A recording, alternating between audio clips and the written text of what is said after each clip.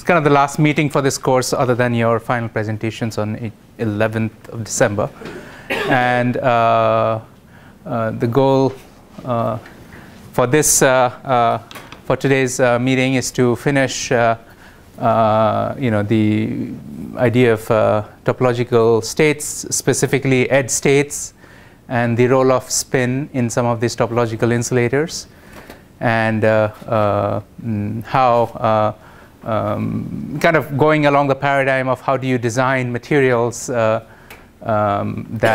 somehow, based on their intrinsic material properties, are able to behave as if there was an external magnetic field or something like that, except there is no such external fields. So that is a property of the material itself.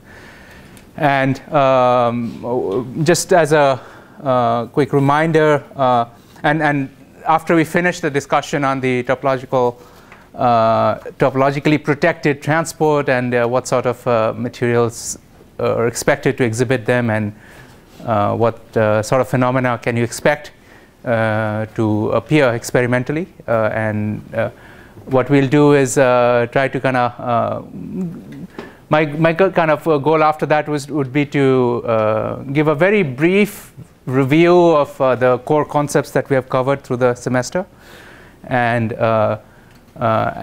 use the in addition to the concepts, I mean, use some of the assignments and all that to kind of track that as well, and maybe solve with you.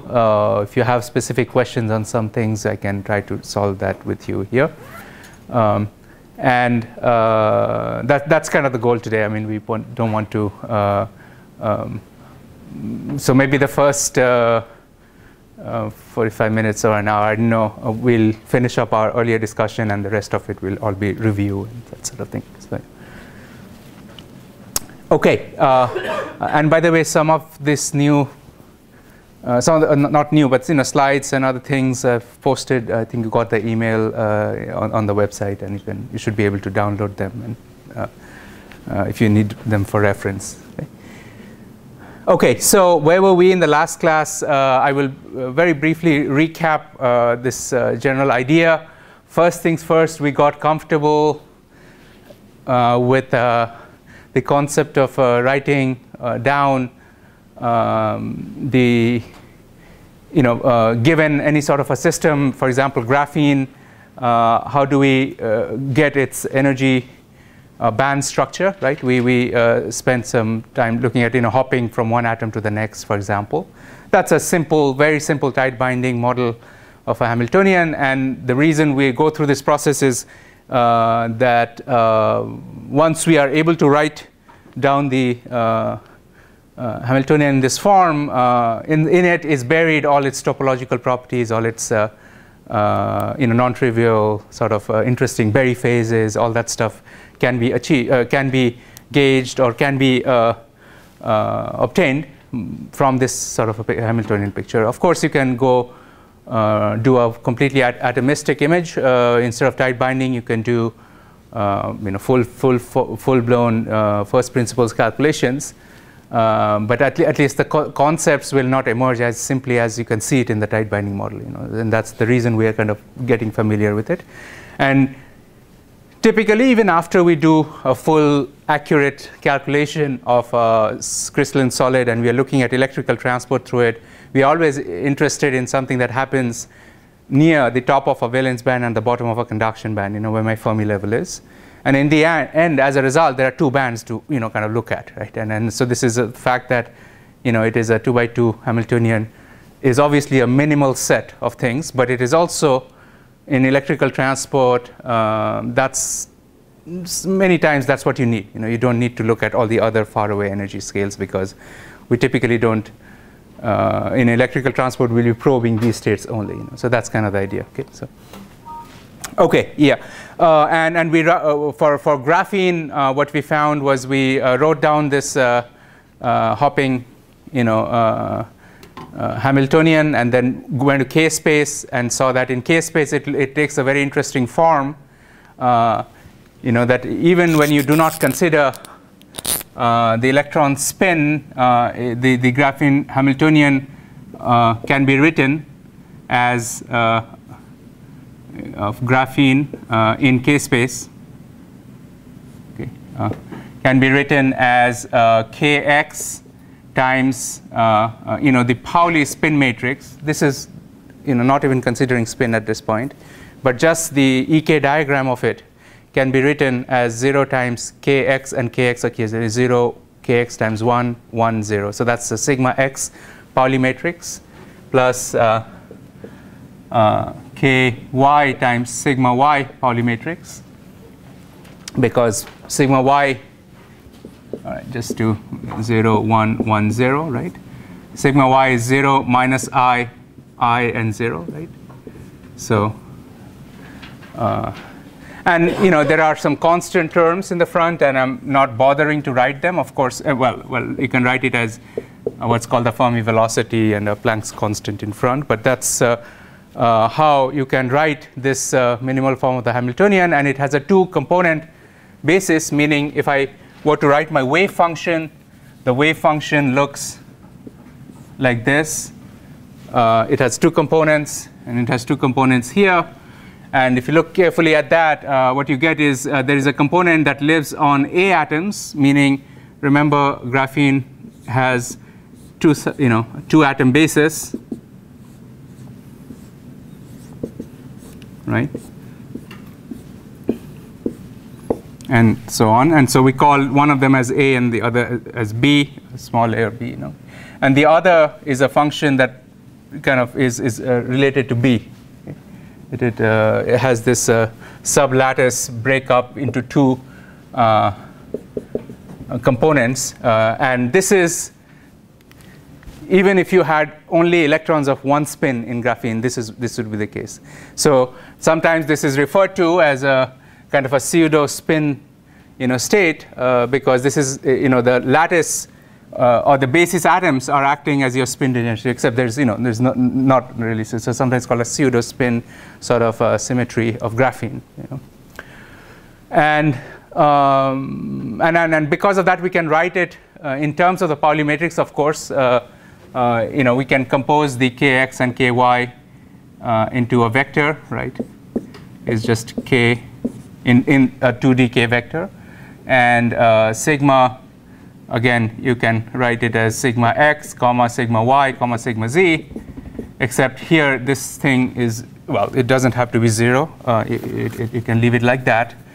And you can consider this to be comma 0, And then sigma dot k is just your Hamiltonian there, right? Because that's just kx times that, and right? Does that make sense? Okay, so. And the eigenvalues of this system, just to be clear again, if I have any Pauli matrix, sigma x, y, or z, any one of them, let's say sigma I, and I take a square, what do you get? Pauli spin matrix squared. It's identity matrix, right? Always. I mean, that's the property of the Pauli spin matrix. And what does that mean? It means that if I am looking at any wave function, 2-component, 4-component, whatever be it, okay, and I want to find the eigenvalues of the Pauli spin matrix itself, okay, does that make sense what I'm asking? What is the eigenvalue? Is it if I find the eigenstates and eigenvalues of the Pauli spin matrix itself? One of the things you can do is just apply it twice on both sides, okay? Okay. And then that is just 1, okay? And look at that, well, that's what you're after, right? So, but then this is the eigenvalue of square. So if the eigenvalue of square is 1, then the possibilities are plus and minus 1, right? It can't be e to the power I phi. It can be only plus 1 or minus 1, right?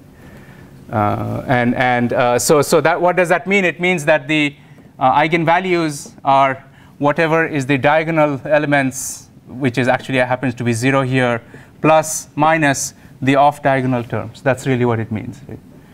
And it splits into 2, just like spins split into 2. Plus mu b and minus mu b, exactly in the same way. It splits into 2 here. Again, I mean, that's just meaning if I have any time I can write my Hamiltonian in this form, some constants times sigma dot k, then it's in fact, we generalized it even further, right? If you just think back a little bit, let me go through that argument one more time. If this is the Hamiltonian, what I'm trying to say is, what are the eigenvalues? Maybe you can tell me from here. So if this is my Hamiltonian, what are the let me write it even more clearly. So that's just a constant, so that will remain. So the allowed energies.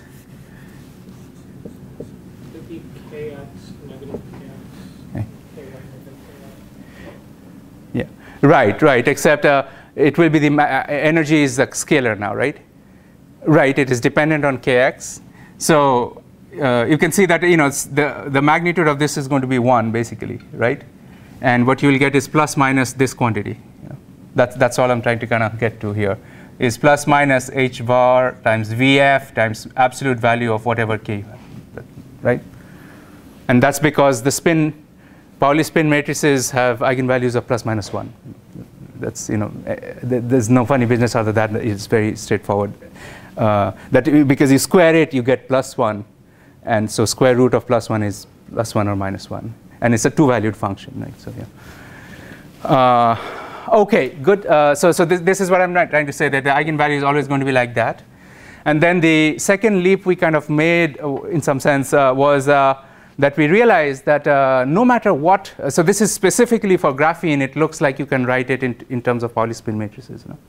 But then we realized that actually any 2x2 Hamiltonian, you can write it like that. It doesn't have to be just graphene.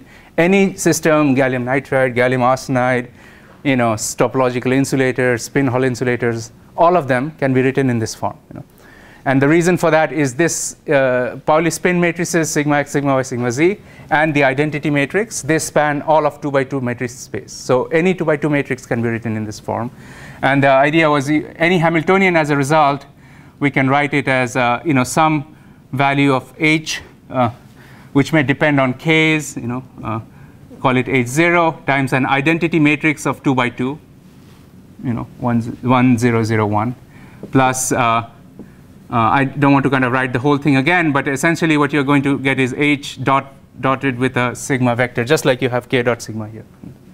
The order of dot product doesn't bother us at this point, because I think you know that though they are matrices, these things are actually just numbers in the end, right? The kx, ky's are just numbers, so it really doesn't. So this is the most general form of any 2x2 Hamiltonian is what I'm trying to kind of get to at this point, right?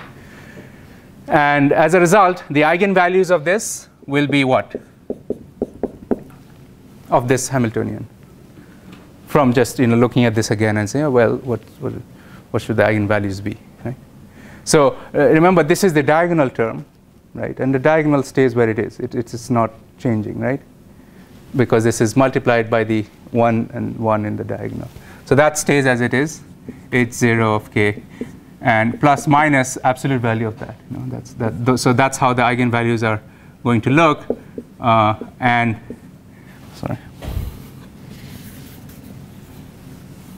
this is something I've also asked you to kind of work through in your assignment, and you're going to just get that, right?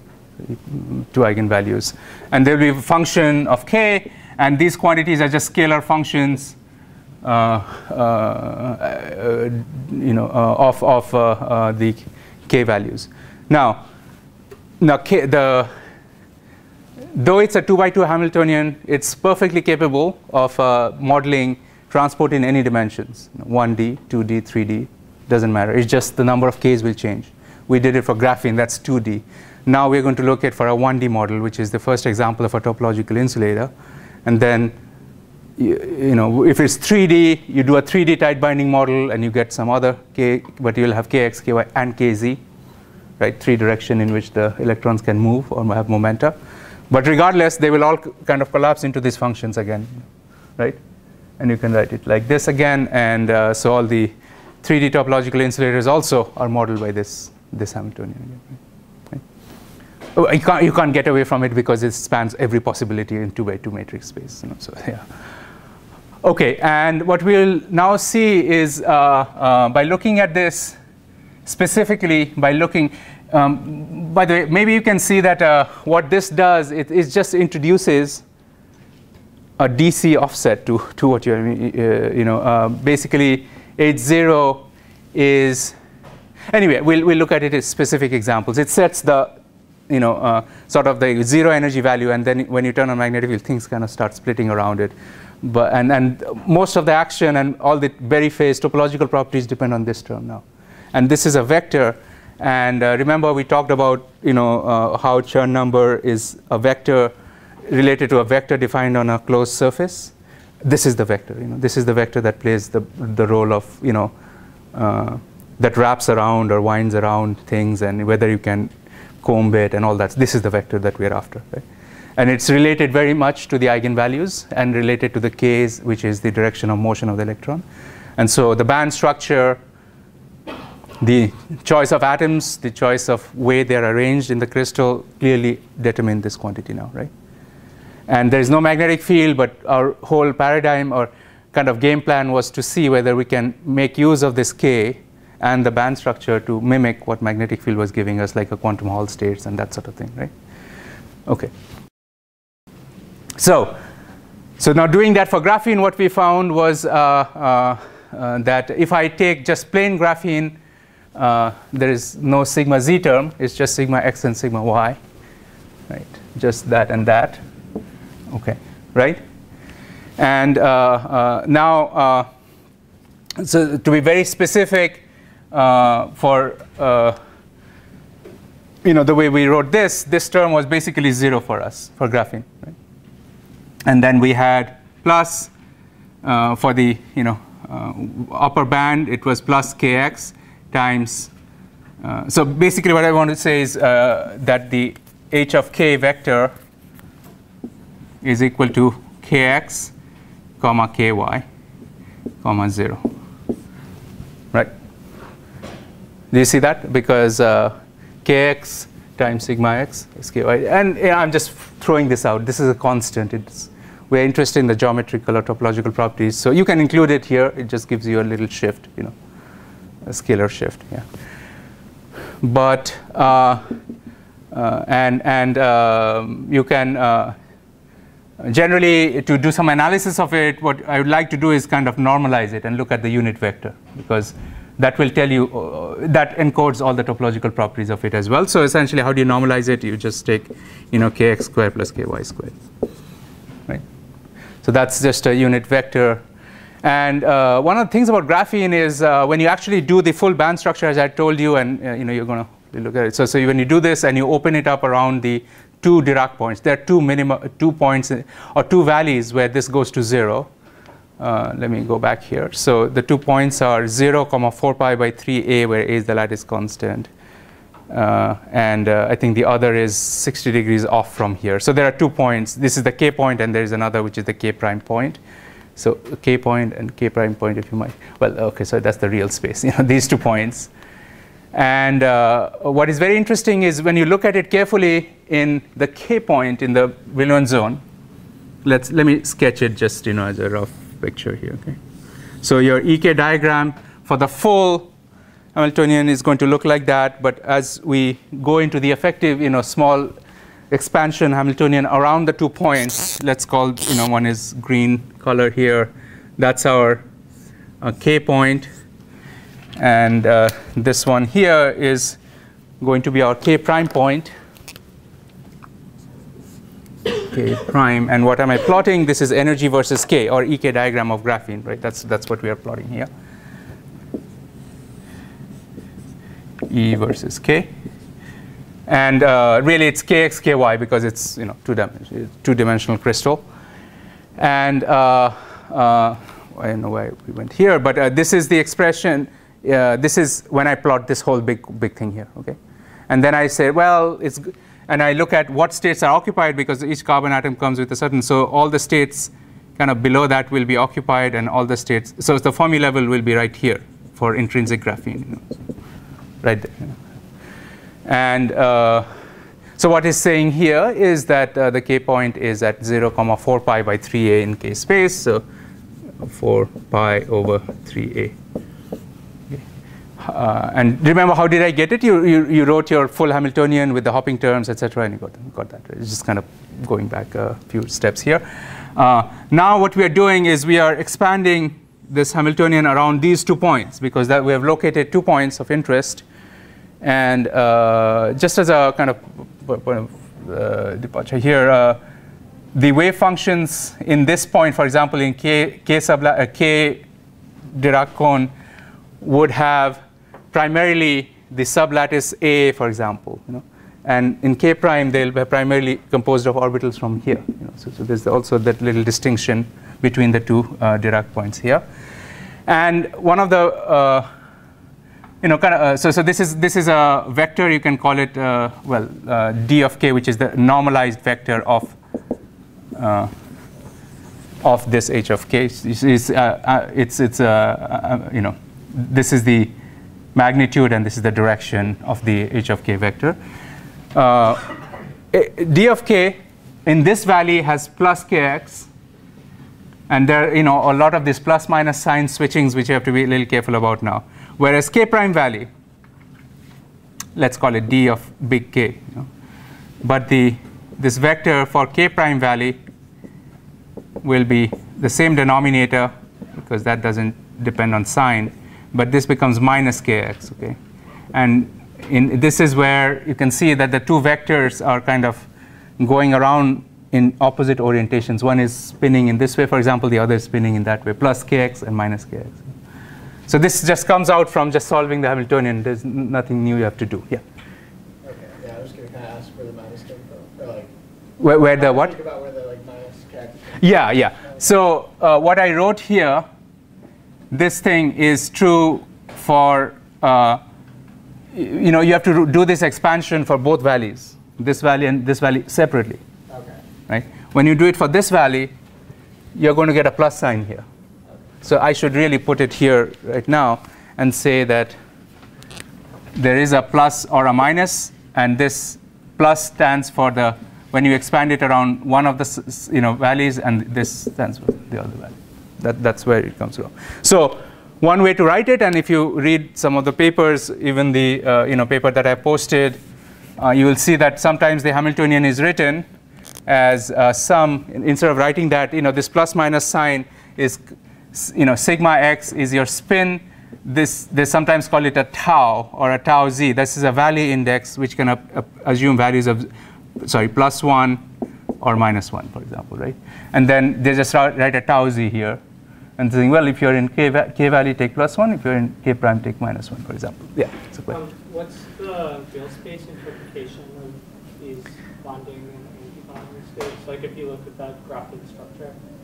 Yeah. Right. Yeah. So what I was trying to say is in the real space picture, for example, the k valley electrons. If you are looking at electrons in this k valley, okay, they will be, let's say, A and B. You can call whichever you want to be A. So they will be more, around the A sides. Whereas k prime, for example, will be the electron orbitals will be primarily composed of, B side atoms, carbon atoms, for example. That's one interpretation. They're all linearly combined, but this is, when you decompose it, you will see it's something like this. When you go back and look near the Dirac points, at the minima. When you go out into away from the Dirac points, of course, there's a lot of hybridization and all that. The bonds, the orbitals mix very much, strongly and all that. But because they are able to, you give them a lot of k, if you might, right? And they're able to hop or move, if you want to think of it classically that way in real space. But okay, so what I'm really after is I want to kind of emphasize that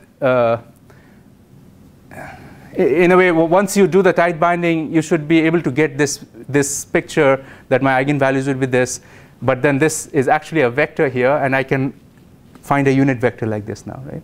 And this unit vector will tell you everything you need to know about the topological properties of this crystal now.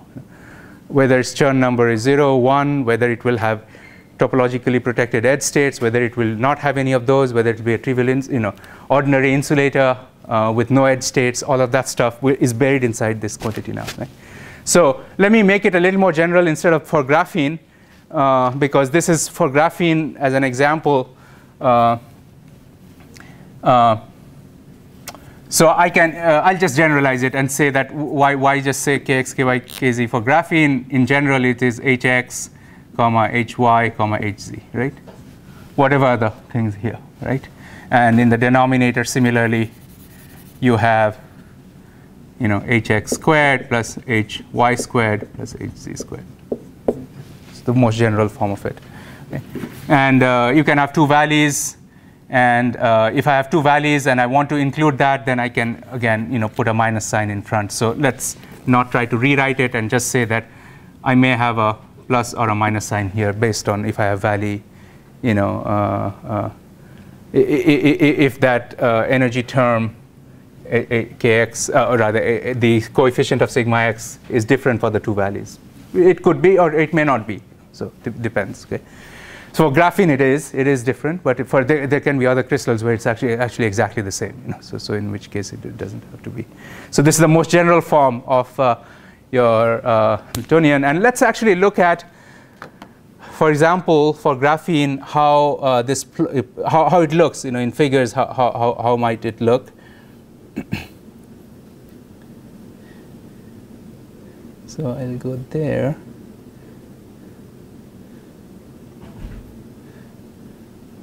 So I did try to kind of put it together in this file, and you know, nothing very fancy more than what I just wrote there. It's essentially just saying that, well, here's your definition of this whole quantity. Here's defining my general 2x2 Hamiltonian, and I've defined it in terms of a few parameters, maybe 3 parameters. It doesn't need to be 3; it could be more than that. But you know, here I've defined with 3 parameters, and you can see what it looks like, right? Very much like a spin Hamiltonian, except, and then here are the eigenvalues, and here are the eigenvectors of the Hamiltonian itself. Okay? And so this is the most general form. So, and what we'll do now is run it for just graphene, and see that, well, it will give us exactly what we talked about. Our h of z is 0, right? We just saw that. H of x is just kx. H of y, this thing is ky, and hz is 0 for graphene, right? There's no z component of motion of electrons, and so the Hamiltonian, you just say that, well, take my most general form, use these 3 quantities for my functions, okay, right? And then it'll give you all the Hamiltonian of graphene, eigenvalues, eigenvectors, and then say plot the eigenvalues. Here's the plot. It's just one of the cones. Not both. There's another one of these in k prime point. It's just one of the cones here. I could have made a plot of the whole thing, but this, I think we understand what is happening here. And in 2-dimension, okay, yeah, it's just symmetric around the Dirac point here. Very importantly, the 2 bands are meeting. This band and that band are meeting here. Okay?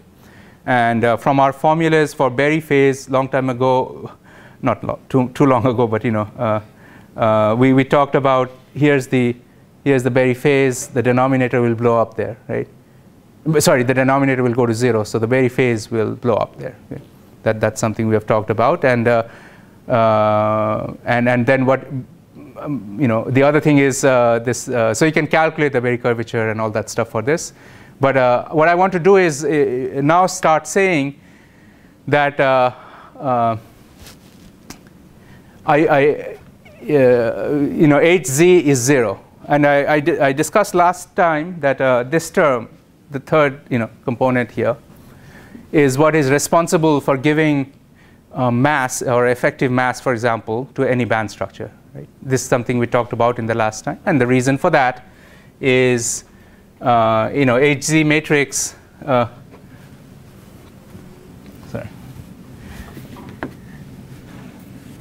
Right, hz is sigma z, which is the what hz dot products into, is 1 0 0 minus 1, right? Right, it's 1 0 0 minus 1. And you see the upper column here, upper row here is kind of the A site, business of our A site, and then lower column here is business for B site, and this is A hopping term, this is B hopping term. In other words, this is the on-site energy. Does that make sense? Okay. And sigma z is, whenever I have non-zero sigma z term, that means my on-site energies of A and B are different. Right? That can happen because of various things. It could be because I have two different atoms here, like boron and nitrogen, for example, boron nitride. Or I could have some other things. I could put graphene on top of boron nitride, in which case it is seeing slightly different.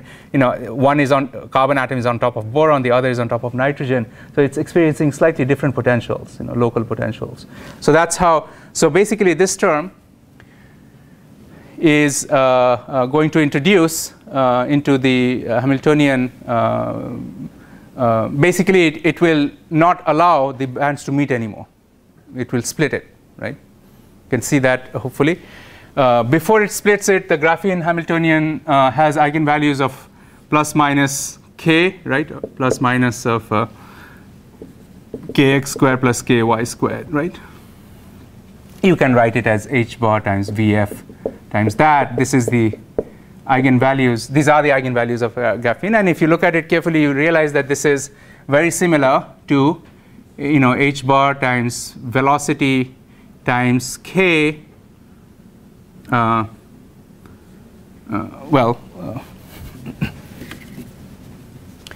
so h bar times k is what? Momentum, right? Times velocity. So that looks just like the energy dispersion of light, which is p, times c, momentum and speed of light, right? It looks very much like that. And you know that photons have no mass. So this band structure or this sort of eigenvalue is said to be massless. There's no mass. This is an effective, mass is 0. I mean, there is no mass. But obviously, this is an electron. It's not moving at the speed of light, right? But then what we're saying is this band structure has that degeneracy, and it has the bands meet, and therefore the bands, when they meet, it must be, it's around it. It's linear here. Energy is linearly proportional to momentum, and therefore it has no mass. And basically, if you kind of go back and look at the Dirac equation, Pc whole square plus mc squared whole square, right? So that was his equation that's saying that if I have a rest mass of anything, I must have this term too, not just p times c, right? Anything that has mass, electron, proton, neutron, this is kind of the rest mass term. So if I include in this quantity, in order to give graphene artificially perhaps, or look for crystals that have an opening of a band gap, you can add a little k0 square here, for example, right? And then this is not dependent on kx and ky, and that will immediately open a band gap now in the material. Does that make sense? Let me just add that. And a general way to write that would be, again, trying to use a simpler notation and saying h bar and vf are equal to kind of normalize it out to 1 at this point. We say it's kx squared plus ky squared plus something that is related to mass now, for example, right? If I have that, then when kx ky is 0, I still have plus minus m here, right? And that's my gap, right? 2 times m is the gap. And how do I get that? What I was trying to get that artificially, you can bring it in by adding an m times sigma z to your Hamiltonian. Right? Do you see that? I mean, if I add a mass times sigma z to my original Hamiltonian, which was kx times sigma x plus ky times sigma y, and if I add that, I'll immediately get that, right? So you're adding a mass term. This is the language used. Mathematically, it's rather straightforward, but this is the language used. If you're reading papers or review articles, you will see that. Yeah. The units of No, exactly right, because I've set everything to 1 at this point. You can obviously always reinstate. No, it's a good point, because it sometimes is very confusing. Let me write it in its full glory, if you might, right? So, it will look like h bar times vf, okay, square, kx squared plus ky squared, plus band, the band gap over 2 whole squared. This is how it's going to look. The delta is the gap now. And the m is just a convenient notation here. The m is just that's m star, or is that the rest? It has nothing to do with that. That's very important. M as units of, all right, forget the quantity of M. I don't want to kind of say that is the band gap that appears here. That's all there is. Now, if you want to find effective mass, you can go back, expand it around k is equal to 0. And then, of course, the effective mass will be related to both of these quantities. Right? You can take the curvature around k is equal to 0, and you'll get the effective mass. Right? Does that make sense? I mean, this is just a parameter. You can write it in terms of the M also if you want, but this is the physical meaning of it. Right? So yeah. And let's look at it how one might how that might look in pictures again. So I just added that here. I didn't try to. I didn't try to. I just want to kind of illustrate the physics of it. So I did not include all the units of h bar and all that. Just I've written it in kx and ky and m. Okay.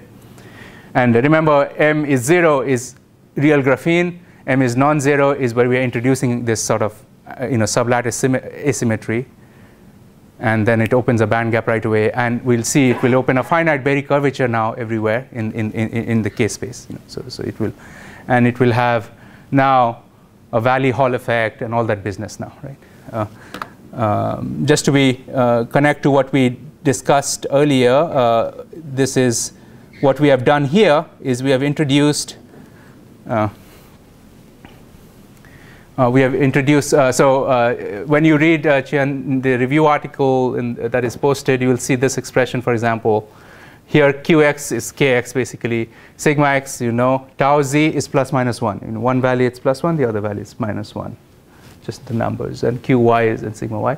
Here's my delta by 2. This is the gap, okay? Gap by 2 and sigma z. And this is the gapped graphene. And this is the Berry curvature of graphene. And what we are trying to say is when you make a plot of it, in one valley, it will be positive, of course, because there's a tau z here, okay? And the other valley will be negative, okay? And then what does that mean now? Because the electric field, because you get a velocity, electrons that are moving, doing quantum transport in this material, when you inject it into the material and there's electric field, let's say along x direction, if the electrons are in this valley, you get E cross this much magnitude here, and that is a velocity. Maybe it's going, in the in the minus y direction, whereas this one will go in plus y direction. Right? This is a small component of the velocity, which is in addition to the standard velocity that you are going in the x direction, Vx, but there will be a little Vy. For these valley electrons, there will be a small component of Vy this way, for example, right? And so the electron will start kind of going this way. Right? It will turn. Right? Similarly, that one, there will be a large velocity in the x direction, but a small component in the minus y direction. So you start kind of going this way. And so you get a valley filter, meaning then you try to detect electrons that are coming at this edge. They will be perhaps from here, in this K space, and electrons that come out from here will be from here. And this is kind of a valley splitting of the electrons, yeah. Can you talk about where this dkdt crossed omega term comes from? I guess I know what it means kind of when I look at it, but yeah. How did we figure out that the xdt is proportional to that? Oh, you mean this term? Yeah. Okay, yeah. How do we get into the equation? Yeah. So yeah, no, of course, I'll talk about that now. Let me also use a few of these slides here.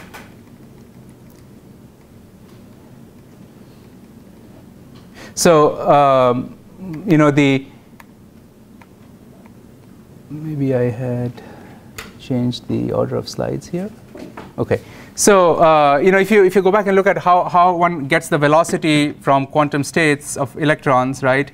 The velocity of any K state, for example, right, is really the rate of change of the x.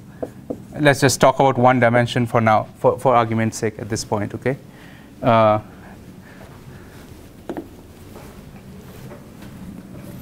Right, the velocity is the rate of change of the x expectation value, and now if I look at the situation where I allow for a Berry phase, so what I mean by that is you can think of it as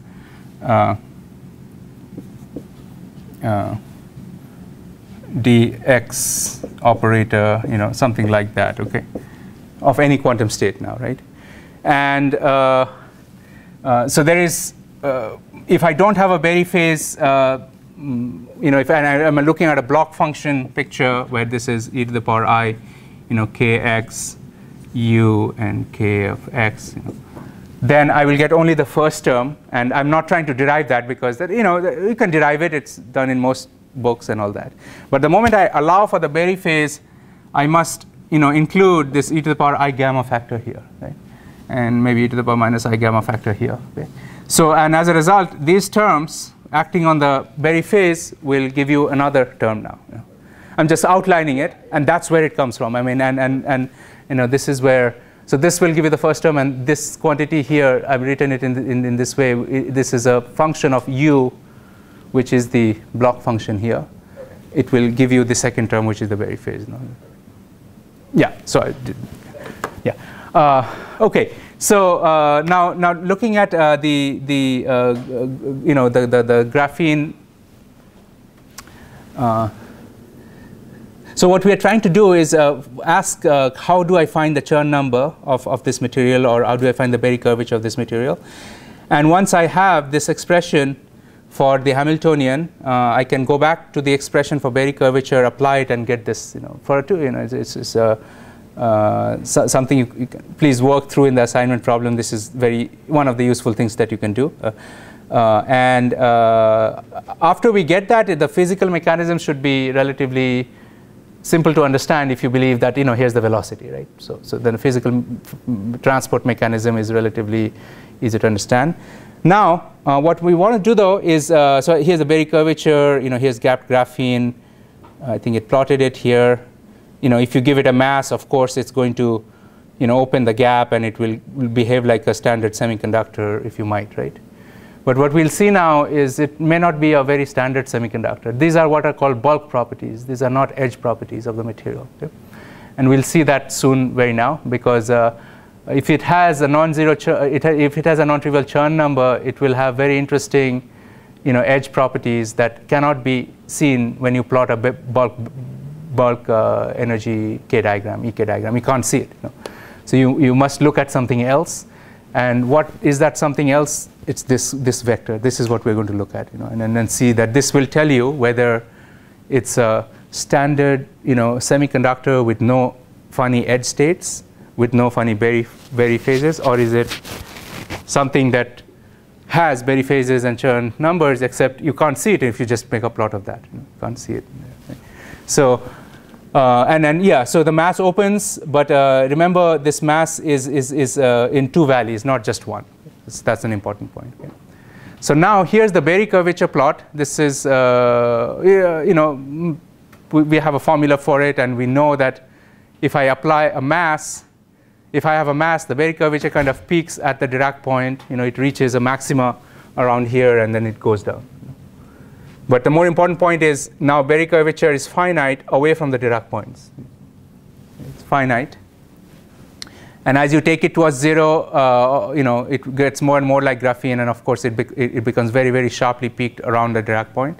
And at the limit of clean graphene with no sublattice, no mass term, it really becomes a delta function. But it's a positive delta function in K, and it's a negative delta function in minus K. So that's how the Berry curvature will look for graphene. Nothing to do at all with spin. This is purely, this happens for both spins. There are up and down spins at all points in K. This is nothing to do with spin at all at this point. Right? It's just the nature of the crystal, the way the atoms are arranged, and the lattice constants and the geometry of the crystal. Right? That is responsible for this behavior. Right? So, yeah. Okay, so now let's look at, let's visualize now what is going on with what I mentioned is we see that there's a Berry curvature.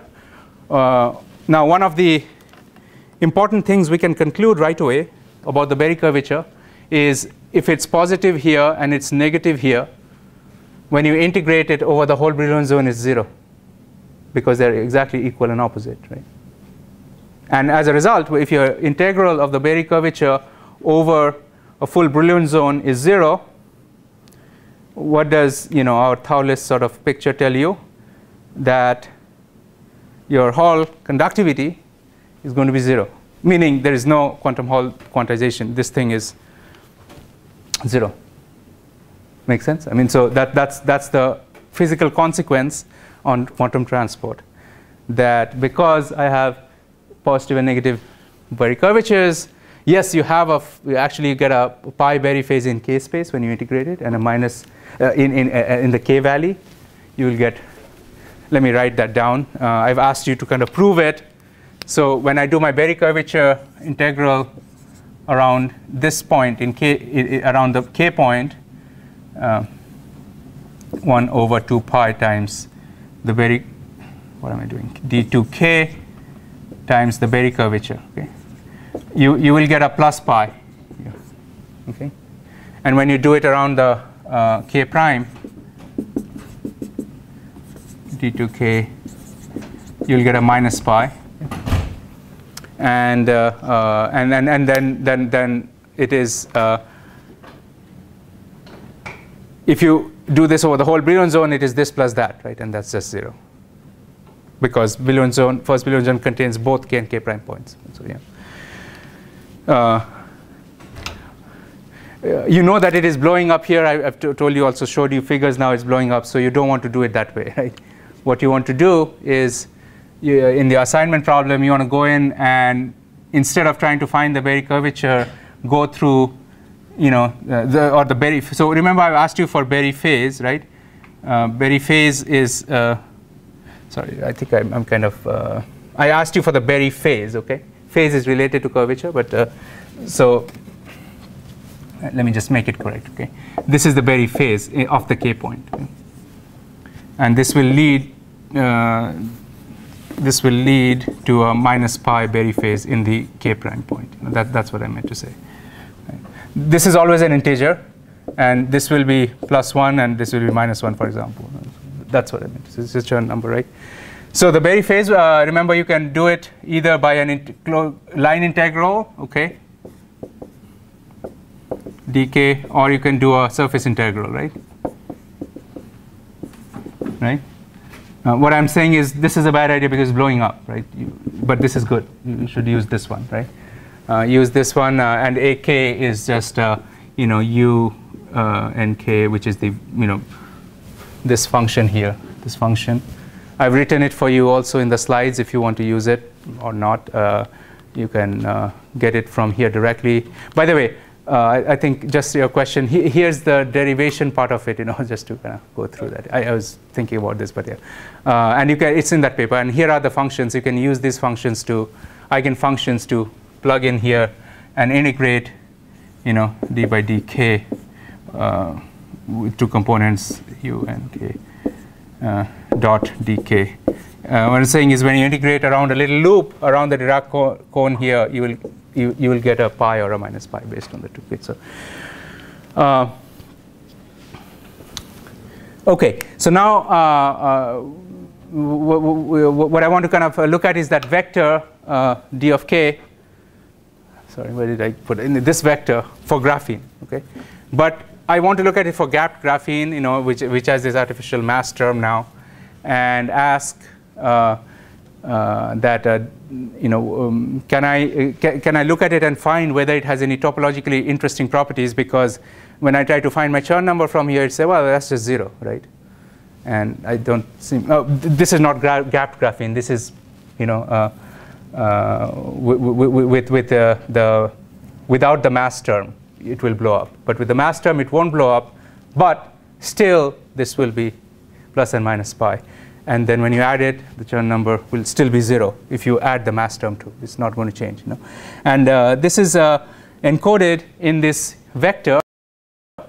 And the vector for graphene is going to be what? Kx, ky, and this is the mass term, right? And square root of kx squared plus ky squared plus the mass square term. That's the vector that we are going to look at. In the k valley, it will have plus kx sign. In the k prime valley, it will have minus kx sign. That's the vector. And let's look at how that vector is going to move. So that's what I'm plotting here. Okay. So this is the vector, kx by this, ky by this, and m by that. Okay. And it's really not very difficult to see what I'm trying to do. If you look at the mass term, let's put it to 0 first. All right, let's put that to 0. So the mass term is 0. What does that mean? If the mass term is 0, obviously this component, the z component of that vector is 0, right? Physically, what does that mean? That means that vector will always be on the equator. It's going to always point on the equator, x, y, because the z component is 0. It's not going to get out of the plane, right? That vector, okay? So, but then as you start changing kx and ky, what you are physically doing or rather what you are doing is in the graphene's k space. So let's look at, this is the k and k prime points, so you can think of it as, the k space is also a hexagon, the Brillouin zone. And you can think of it this way. If I move out of these Dirac points and I am like here or here or here or here, my kx and ky are finite, right? And I can see how is this vector moving, and you'll see it's going to move, in some way. Let's say I move the ky, it's going to just move on the equator, right? It's not going to go out of the plane at all, right? So, and then similarly, you cannot change your kx. It's going to start changing the direction. It may, have some jumps or whatever, but it will always stay on the equator. That's kind of the important thing, right? And if you make a connection of that to what we talked earlier, this has, because it's effectively a planar surface, it's not, the vector is not able to get out. It's not, it's on a flat land, if you might. It's not experiencing a curvature. Right? So that immediately means, so this is the kind of related to what's called the winding number now of this vector, and we're going to ask, as I move my kx and ky, allow the electron to experience, the entire Brillouin zone kx, ky is allowed. What part of this sphere is this tip of the vector, covering? Is it covering the entire sphere? If it wraps around the entire sphere, if it is not able to cover the entire sphere, it only goes over one hemisphere, then the winding number is 0. It never wrapped around the whole sphere. If it wraps around the whole sphere once, then the winding number would be 1. If it, if you move over entire Brillouin zone and it wraps the sphere twice, then this is actually called the index, not exactly the winding number, but I think you can see the vector kind of moving around the sphere. Yeah, sorry. Exactly, do you mean like wrapping around the sphere? Like at any point, the vector is pointing at somewhere in the sphere. That's correct. Yeah. So what I mean is, if I systematically go over this whole surface, okay, let the kx and ky vary such that I cover the entire Brillouin zone, okay, all of it, right? And I, leave traces of wherever this tip was. So that will traverse an area of the surface, right? Does that make sense?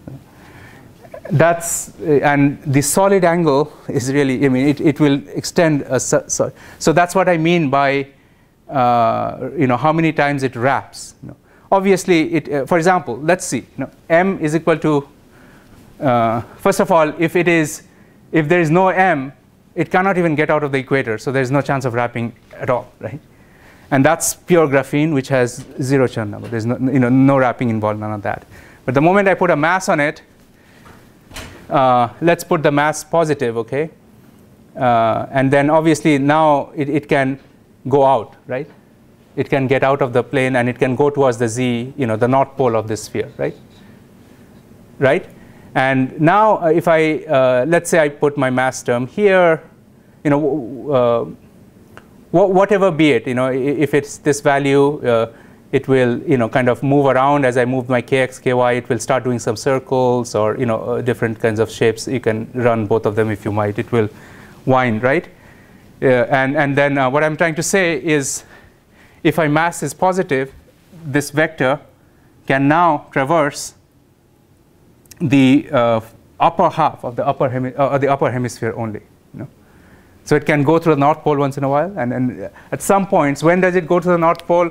When my kx, ky are around, say, this point, or if my kx, ky are around here, both of the times it will go to the North Pole. Does that make sense? Right? Yeah. Now you can check that. It will never go to the South Pole. It will always go to the North Pole. And only if I put my mass term to be positive in one k and negative in other k, it can go to the south pole too now. Because this, this kz vector or the z vector depends on the sign of the mass term. Okay, that's what mine. If this is positive, it can never wrap the whole. The tip cannot go to the south pole. So if I go to the negative, obviously now it can go to the south pole, and I cannot do both positive and negative mass in the same valley. Does that make sense? Because the mass term is well, it's a parameter. It is attached to a k space, right? And I can put my m to be positive in one valley and negative in the other, or positive in both. What I'm trying to say is if m is positive in both, this vector is not wrapping, or the tip of the vector, when I traverse the entire Brillouin zone, covers.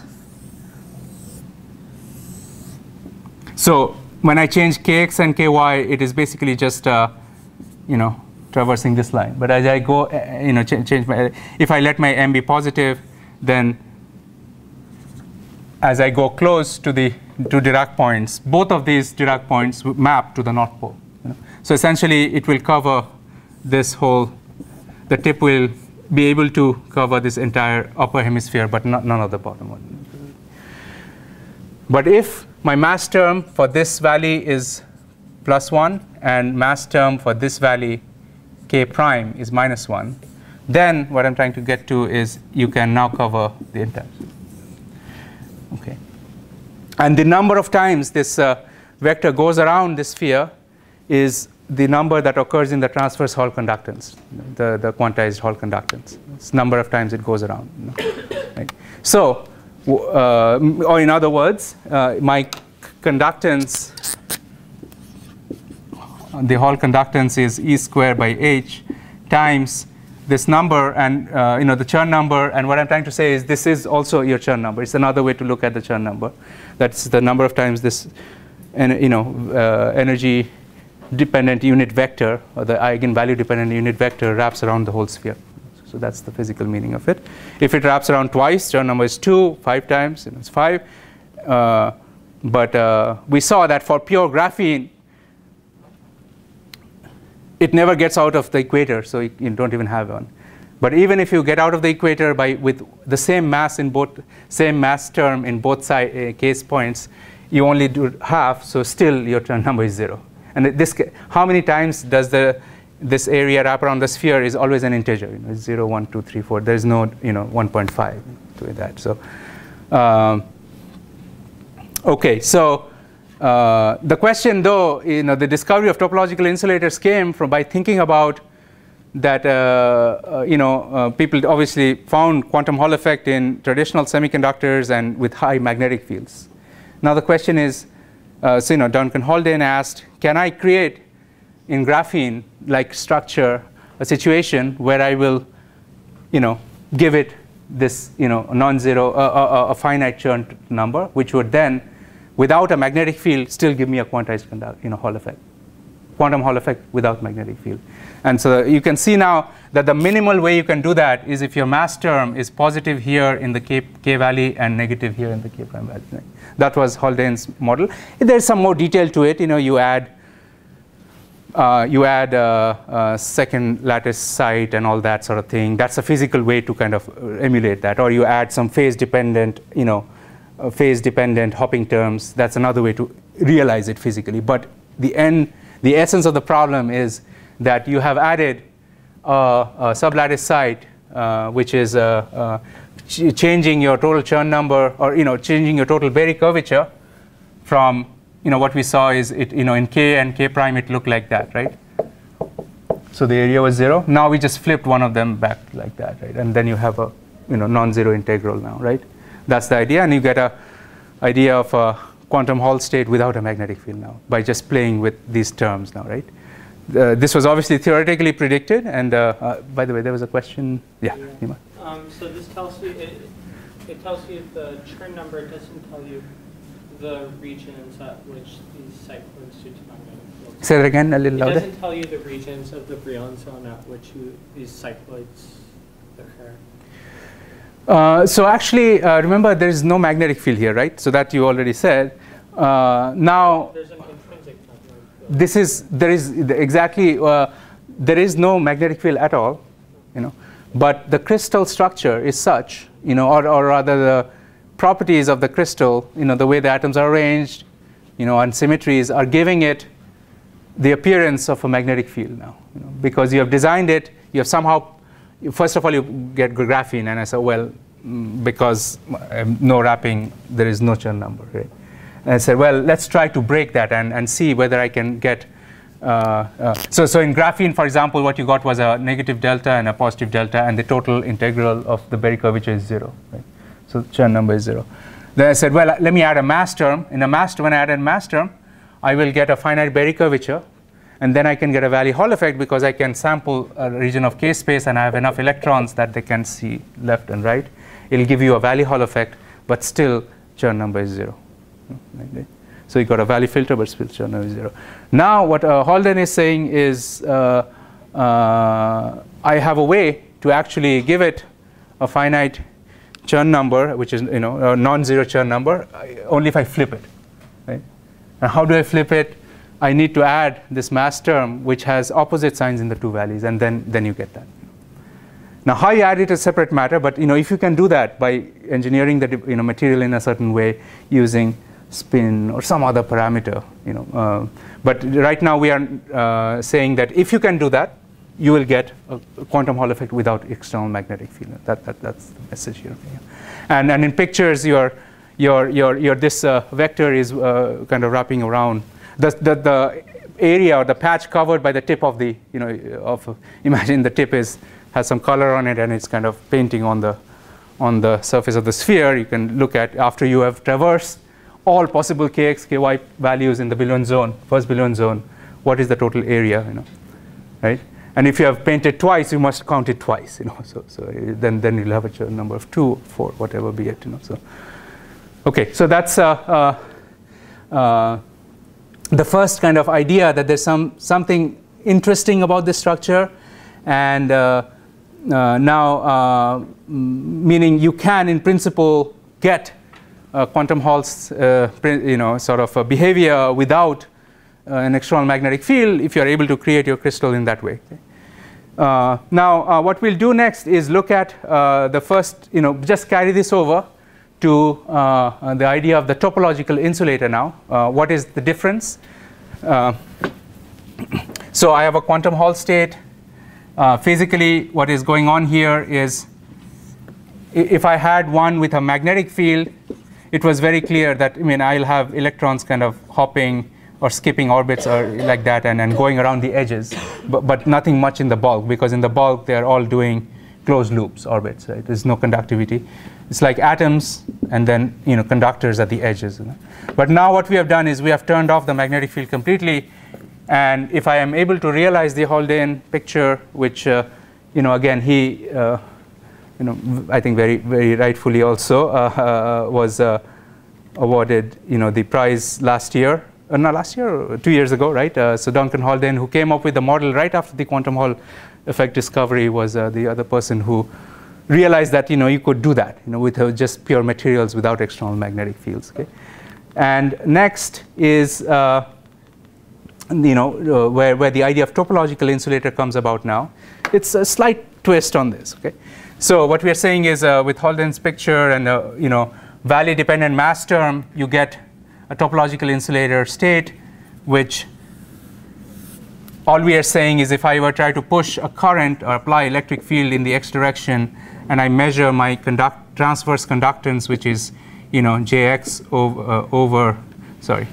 jy over ex, I can get an integer times e squared by h. That's what I'm saying. Nothing more than that at this point. Right? You can ask where is the current flowing and all that stuff, and you will see indeed there is current flowing at the edges, and it's very much like a quantum Hall state, except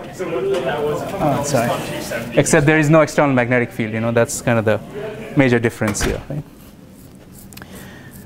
Now, if you remember the way we were thinking about the Landau levels of a crystal once you apply a magnetic field, the picture was you have these energies, density of states, right? You have these density of states that are filled, and then there's empty. And if your Fermi level is anywhere in the gap, you get the quantum Hall, state. And the picture to have in mind is that there are states at the edge that are conducting current, meaning they're propagating in the case kx or minus kx directions, and because they're conducting, they're spatially localized to the edges. And this is something the idea of topological insulator will now bring in. In the Hall states, if I put two types of carriers of up and down spin, now the spin makes an appearance, up and down spin. Both of them can go to the right, and both of them can go to the left here. So there will be two channels, left going states. Both of them, one is up and the other is down, and right going states, the one is up, the other is down, and so on. So there's this spin degeneracy. Okay? And we are now going to introduce the a state where even that is broken, and if your electrons are going to the right, they must be all up spin. Electrons are going to the left, they must be down spin, and the momentum and the spin get locked to each other, meaning if you're going in one direction, it has unique spin now, right? And that's one class of topological insulators, and which is kind of very useful for perhaps making magnetic devices. If you push current this way, it will only inject one type of spin into this, and this can be a room temperature effect. For example, the first demo of that was done in Professor Dan Ralph's group here at Cornell a couple of years ago, where they take a magnet and put a topological insulator material underneath it, and they push current this way, it flips the magnet that way, push current that way, it's the other, flips the magnet the other way, and there's kind of good spin to charge transfer and that sort of thing. Okay? So let's look at the most basic topological insulator. I'll have only time for this, but now if you are able to grasp, if you are comfortable with what we talked about here, this would be very easy to understand now, right? Any questions on that? I know, I'm going through a little fast as a summary, but okay. Let's look at, instead of 2D, let's make it simpler. Look at a one-dimensional problem. This is chapter 1 in that, posting that I had. Okay, you can read that. So the picture is we have a long chain of atoms. Let's say carbon atoms, if you might, and this could be polyacetylene or something like that. Carbon atoms again, except. There's a slight twist to it. The bonds between, if you're going this way in space, are stronger, let's say, than the bonds that way, or they're different. The hopping term here is V, here is W. It's the only difference. But in general, and then you can say, well, here's my unit cell and all that stuff, and you write your Hamiltonian for it, go through the entire process again. And what we want to show is this structure has a non-zero Chern number situation as well, and this will form a state which is a topological state, but this will it will very transparently show you what do we mean by a edge state. So what we'll see is if we break some of the bonds here, or make one of these hopping terms 0, you in some cases you will have completely what you call as an ordinary insulator. You will break it up into. Okay, before even we go there, let me just tell you this is. We'll go through a lot of math, but in the end, what we'll realize is we could have said that even without that. Here's the deal. Let's look at it. So here's, if I can group my atoms this way, okay? This is my group, and okay. And then let's say I break the bonds, these bonds, the W bonds here, okay? Then you can see I have 1, 2, 3, 4, 5, whatever. I have dimers or molecules of these left over. Right? They're all the same, right? And they're like, each of them is now disconnected, so they're all insulators. They're all insulators. There's no electrical conduction through them now because I've broken the bond. I can't, if I inject electron, I can't get out on that side now, right? The insulators. Okay, so that's but then all of them are exactly the same, right? And that would be called a this is an unfortunate name because they call it a trivial insulator. It's nothing trivial about it, but it's called a trivial insulator. In fact, the trivial insulator is what makes the supercomputer in your cell phone work, right? It's a silicon, right? But anyway, that's the name, trivial insulator, okay? Or but if you break these bonds, you see now, okay? If you break these bonds, what you're left with is something somewhat different. It's not the same anymore because what you're left with is on the left side you have one atom left. And then you have all these molecules left 2, 2, 2, and then you have one atom on the right side again. You know, so let me just highlight that. You know, yeah. So if you break these bonds, you have just a series of all identically looking molecules. But if you break these bonds, now you have something like that, right? And these two are not the same as these two, right? Those are all the weak bonds on the bottom? Yes, let's consider that. I mean, basically, if you have an asymmetry in the two bonds, you will get this. Okay? And this is the extreme case where you actually break the bond, right? But if you have any asymmetry, you will get it. You know? And this is interesting because this atom clearly is only at the edge. It's not inside the bulk here, right? And then we'll see that the wave function will kind of decay inside. And this is the 1D analog of a topological insulator, where the states, these are the, you know, for a one dimension, the edge states are points, right? These are like quantum dots, if you might. But if you go to 2 dimensions, the edge states become lines, you know? And this is the edge states. And in 3 dimension, it becomes a surface, you know, and so on, right? So it's basically D-1 conduction. Okay, so yeah. What is the significance of the dotted line around that bond? Nothing really. You can group it this way or that way. But if you see, you know, if I'm drawing it this way, this is just a unit cell. Sorry. Okay. Okay. Because if you go to that other slide where you broke the bonds. Yeah. Yeah, meaning you can. Yeah, here, because then why can't you trace it the opposite way so that they're angled the other way, and then it would look. You can. Yeah, I say that's a good question because it's sometimes confusing. See, the dot lines is something you have drawn, right? Sure. You don't think about it initially. Just look at it physically, right? Physically, you know, this is clearly, you know, this situation is different from that one. Sure. Okay, so.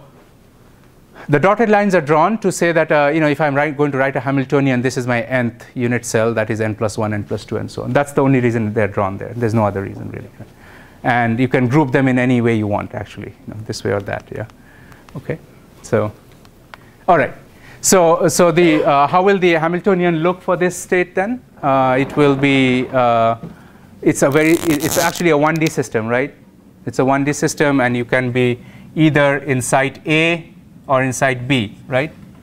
Let's say I go to the nth, this is my nth unit cell, okay? And I say, if I am in site A in the nth unit cell, and I hop to site B, which is the, you know, open circle here, my hopping energy is V, okay? So how do I write that? I write V, and I annihilate there, right? And I create B comma n+1, right? That's the hopping term, right, in the Hamiltonian, and so that's just the hopping from here to there, and you can now hop from here to there as well, right? Sorry, this quantity I should just put it as n. So the two of them, this is the dashed line you ask, you know, your question. This is my nth unit cell, right? And then if I hop from here to there. This is my term. If I hop to the left, I have W is my, you know, it's a different energy term. But now I've gone to, I'm hopping from, again, annihilating in C A comma n, but I'm creating in B comma n-1 now, right? I'm the other cell, right? So that's your Hamiltonian, and you sum it over all n's. That's your Hamiltonian for this model. And this was developed in 1970s for organic long chain molecules, looking at electron transport through polyacetylene, which was the long chain organic conductors by, you know, Schrieffer and Heeger. It's called the SSH model for long chain molecules. And from here, again, you can go back and look at your Fourier series, you know, of this. You just go to K space, and when you convert it into K space, your Hamiltonian will look. This is also asked you to look at it from the assignment. For the assignment, it's very much like graphene, but not quite, you know. So A, B, dagger, K, and just, you know, it's. So there's a Ka, but, you know, the A you can. Just 1 second, people. 0.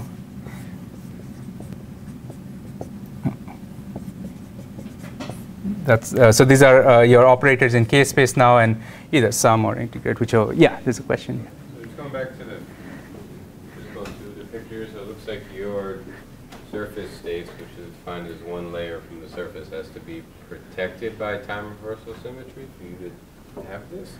Yeah, I think I'm not talking about, of course, this is, the time reversal symmetry aspect, I'm not invoking it at all at this point. It's not, it is going to become, so there is inversion symmetry, time reversal symmetry, and, there's the chirality of it. I mean, there are three aspects of it. I'm not discussing that now, but I just want to give a very intuitive picture that you can understand. You can definitely map it into the picture of time reversal symmetry, just because we have finite time. That's right. Yeah. But maybe you have a reason to ask it, but I don't know exactly what. So I'll just go through the argument without it at this point. Okay, so, yeah. But essentially, if this is the crystal, then here's your Hamiltonian. Right? And once you have your Hamiltonian, now we go there and find, well, what's the winding number? What's the wrapping? What's the Chern number? All that stuff we can ask now, right? Because you have the Hamiltonian at your disposal. When you find the eigenvalues of it, you can, by the way, you can see that this, for example, is an example 4-unit cell matrix where I have 8 atoms, 1, 2, 3. So here's 1, there's 2, 3, 4, right? If you hop from, if you stay on the same site, it has a certain energy, but it's set to 0. Maybe it's 3 eV, but it's the same for all, so it's set to 0. But if you hop from here to there, you go V, right? Or go from here to there V. If you hop the other way, the next site from here to there, you get W. Then that's the idea here. Right? So it's a 2-band sort of matrix, except now it's flipping around. V W V W, flipping back and forth. And using that, you can find all the eigenvalues, eigenfunctions, and I'll show you a few plots of that right now. Okay. But now I have the Hamiltonian, right? I can go and plot all the eigenvalues. I can plot the band structure of this EK diagram, right? Let's plot it. So here's the EK diagram, energy versus K. But it's plotted for various values of these two hopping terms, V and W, different strengths of hopping terms. Let's look at some simple cases first. What if V is equal to W? Right? If V is equal to W means both the energies are equal, so there's really no difference, and the band structure looks actually like that, and there's no band gap. It's closed when V is equal to W. Yeah? And what is being plotted at the bottom here is this vector here talked about. That's being plotted in the bottom, and here there is no Z. You can see, right, the diagonal terms have zeros. So if there was a Z term or a mass term, you'll have some positive number and some negative number here, right? Right? There's none of that. So that means that term is 0. That means this vector is always going to wind in the equator. It's not going to get out of it, right? Does it make sense? And then this is the equator, and you're plotting it versus dx and dy of these two components. And now let's look at physically what is going on here. If you draw the bands of this situation, here's W is equal to 0, and you can what does that mean? You have broken these bonds now. W, all these bonds are broken now. You can't, there's no lowering of energy if you hop. So, that's the idea of a W becoming 0. And in that case, what you have is two energies, does that basically, because electrons cannot propagate along this, there's really no dependence of K. It's like atomic energy, there's just a finite energies of atomic orbitals. There's no band, there's no dispersion anymore, there's no velocity. What is velocity in quantum states is dE by dk. It's 0 everywhere. So there's no propagation, right? Here, W is equal to 0, but your V is not 0. It's finite, okay? Right? And maybe you can look at it and say the V is plus minus 1, is 1, right? Because the splitting is exactly plus V and minus V here. Does that make sense? I mean, so from just from here, the eigenvalues will be plus minus whatever sits here, right? So it's just plus minus v, right? Now what I'm doing here, and for this situation, wherever you are in K, here K space is very simple. You go minus pi to plus pi, that's all there is, right? It's along a line, and this is your entire Brillouin zone. And I move around my entire Brillouin zone, my winding vector is always at this point, it's not moving at all, right? It's just there, right? And if the winding vector is there, what does that mean? That means my energy of the two allowed states here is never going to be degenerate. It's never going to meet, right? It's never going to meet, because if it were to meet, then my d vector here should go to 0. Do you see that? I mean, d vector is going to go to 0 here, right? So that means it's not going to go to the origin. It's not going to intercept the origin, right? That's what it physically means. The vector is just stuck here with all k's. Now I go to a situation where I make do not cut off the bonds here, but I allow for a v that is where w is not 0. I allow for hopping, but now v is larger than w, meaning this hopping energy is larger than that one. And then I look at, and then when you draw it, you will get a band like that, and you have a band dispersion, and it looks something reasonable. You make it even larger, make v and w equal. You get this. You make v smaller than w. It looks like this, and you make v equal to 0 instead of w, it looks like that. Right? Now you look at these bands and you say, this is exactly looks like that. Right? This looks exactly like that. But actually they're not the same, they're different, because you can't see what's happening in the topological properties by just looking at the EK diagram. It's not visible here. Right? But that is visible if you look at the winding picture number here. Right?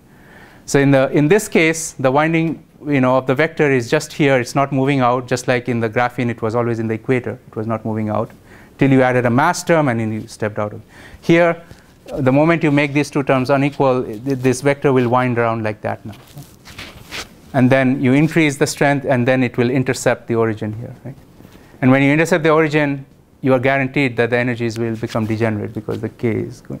Basically, you are plotting this term, right? So.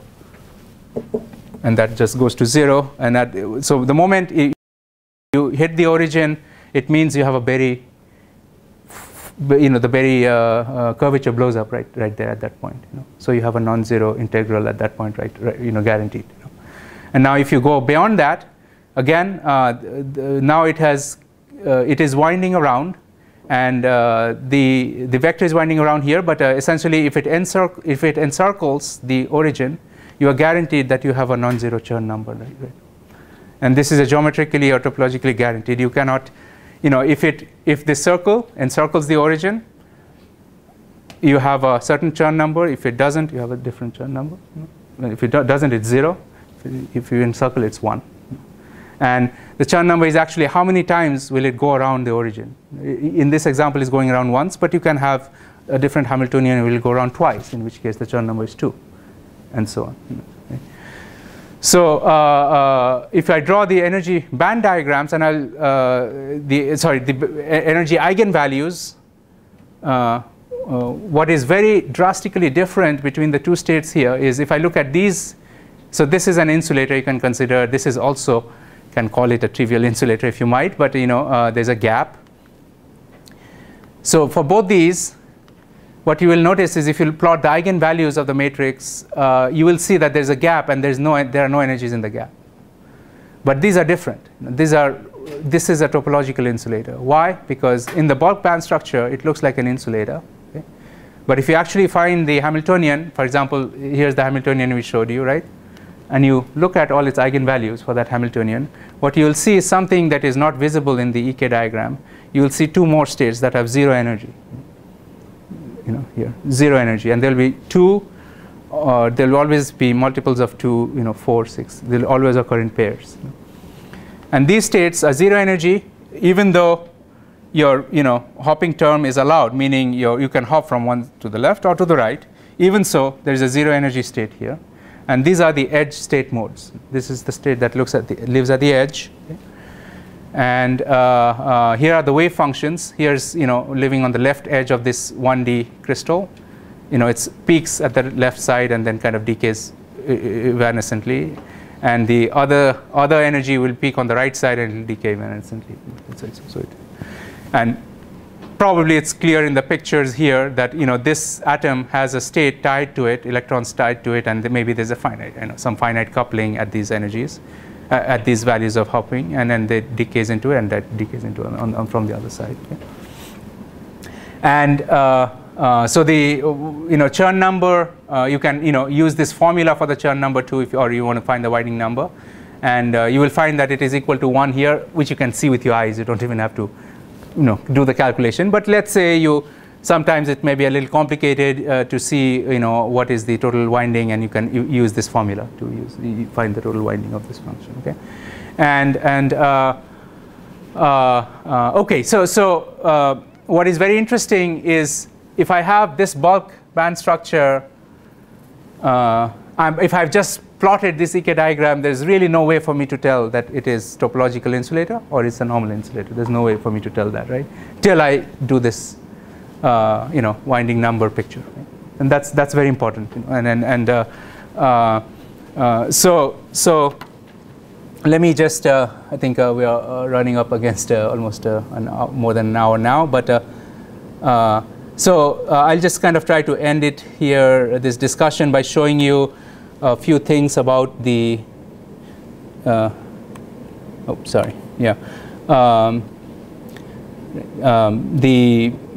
this is again just a simulation of what I told you. V and W are the hopping terms, and you can close the gap when V and W become equal, right? And you can kind of now go back and change this, except you can't say now what happened, whether they're the same or they're different, because the band structures look exactly different, but clearly things have changed now. The U and V have changed their signs. But here's the picture of the eigenvalue spectrum or the EK diagram and the winding number picture here. Okay, so if you look at as I start moving, you can see the circle of the winding, the tip of the vector here. If it doesn't go through the origin, which is 0, 0, then you have a normal insulator, and you don't hit it till here. And then once I switch it, you'll see that the circle goes and encircles the origin, and then you have a topological insulator now. Yeah. So you just need to have a non-zero Chern number to guarantee a top left expected state? Yes. If you have a non-zero Chern number, you will have edge states, and you have an opportunity to see quantum Hall sort of behavior or things like that. So again, here we are dealing with these V values, and it says, so one way to go from a situation where you have, all right, so the last thing is, if I actually take this and I say that, can I do something like what I did for graphene?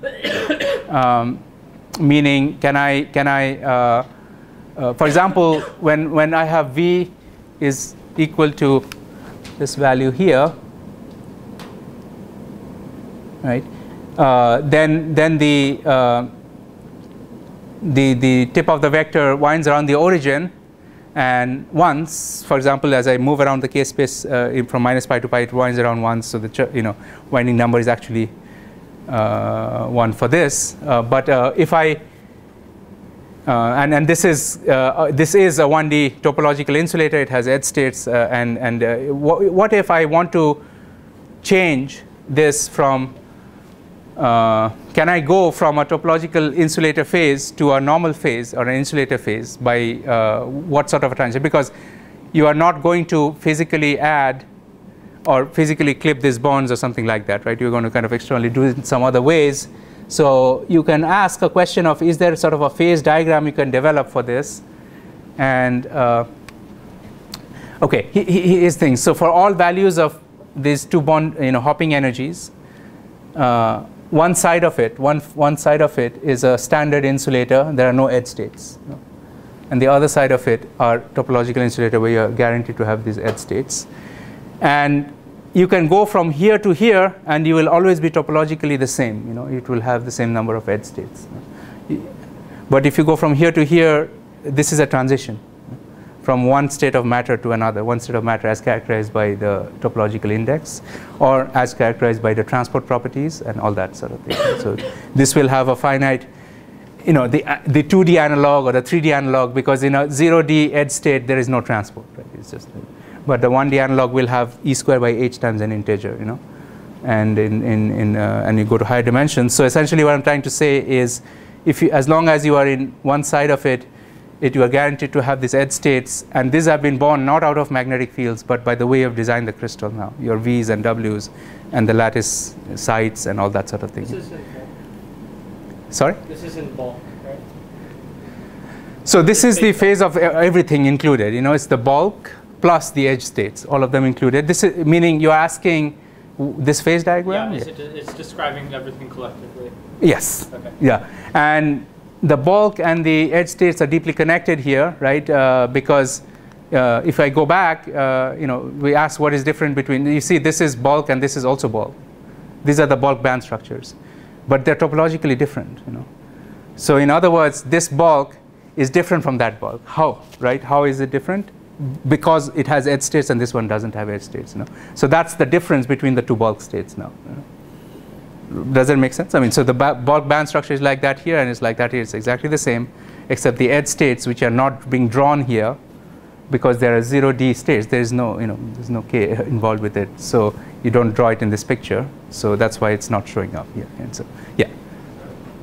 I think I might be missing the picture. I think I understand why you can have a transition between topological and trivial insulator, but I'm not sure as to why this picture V has to be greater than W for that. So V and W here are parameters. Meaning it's just saying that if I were able to create a crystal such that my hopping terms are different between if it goes to the left or to the right. So I broke in some sort of a translation symmetry here, right? Inversion symmetry. You can see that, right? Then I'm guaranteed to have this behavior. That's all it's saying. The strength of all that is somewhat irrelevant at this point, right? But what is most important is it's not the same if you go this way or that way, and then you're guaranteed that. So yeah. So if I'm understanding this correctly, if you took, let's call that essentially a polyacetylene chain. Yes. You took a mirror image of that, so vertical mirror image, flipped it around, this picture would look opposite. So it would be V, like it would be if your W is more weaker than your V term. Yeah. You'd start having a topological insulator instead of what it is now, which is it's a topological insulator if your V is weaker than your W term. Because it's the fact that the geometry is the problem is that these are the pairs that you have line up perfectly when they're going this way, but not when you're going this way. You've got those extra states.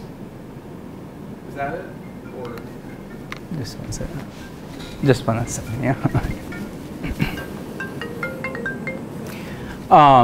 I see. So what you're asking is what is different between, for example, here, if V and W are, because you can take this to be an infinite chain, but well, then you would only get the bulk properties, right? So here we are ending in a V, and here we are ending, in the same, right? Or if you wrap them into a circle, you also only get the, if you like wrap it into a ring. Yeah, that's a good point. If I wrap it around, I have no edge anymore, right? So I will never get this if I wrap it around completely. Does that make sense? I mean, there's no edge left, so you can't get an edge state. We have to have a finite surface state, a finite surface, to get these edge states. Similarly, in a 2D material, I must have finite edges. I can't have a full torus physically because then there is no point where the states can be localized. So there's no edge. So I think let me try to understand your question. So you're saying that if there's mirror inversion. There is clearly broken inversion symmetry in mirror inversion symmetry here. Mm-hmm. Yeah, and that's I was not trying to get into time reversal or mirror inversion, but yes, that's what is responsible for this situation here. I'm also saying that if you introduce a white atom on the left and a gray on the right, right, then you might probably have the opposite condition, right? That no, yeah. E should be greater than W, or So remember, if these things change space, the physics has never changed at all. You're still guaranteed to have two edge states. You know, how we plotted it is going to be different, and that's all there is to it, right? You know, is that what you mean? So you can add one more here and one more here. This physics is not going to change. You know? But what will be very important here is if you, here what we have done is plotted W is equal to 1, okay, full strength of that, and we are changing V from, you know, broken bonds, okay, to, you know, broken bonds to something which has finite, you know, conduct, right? And you see there are 0 states here. If you do the other way around here, meaning if you put V is equal to 1 and W, this will split. Yeah, what if you just split, have only one atom on the right, and you might still, I mean, no matter what configuration, you'll always have its states. I mean, no matter how you terminate it, because right now you're terminating with like a gray atom on the left and white on the right, right? So let's say you had one gray on the right, right? But you still have X states. Okay. So a crystal should have, let's see, the same number of the two. You know, if unit cell must repeat, right? So you can't, maybe I think a little more what you're saying, but it must have a, you know, integer number of the unit cell.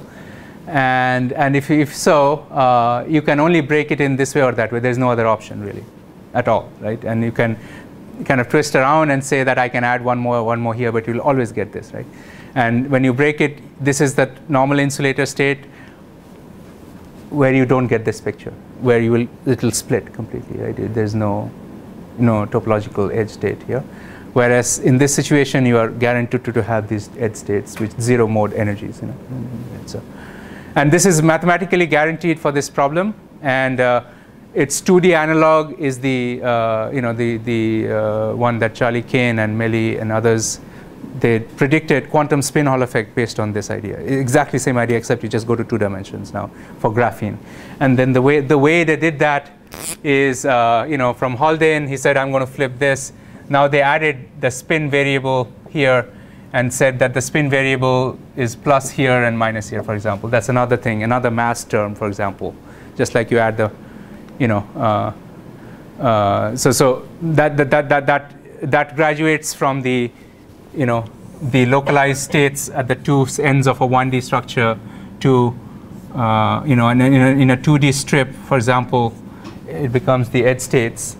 And because it's tied to the spin, now what happens is if it's going to the right, it can only have off spin, and if it's going to the,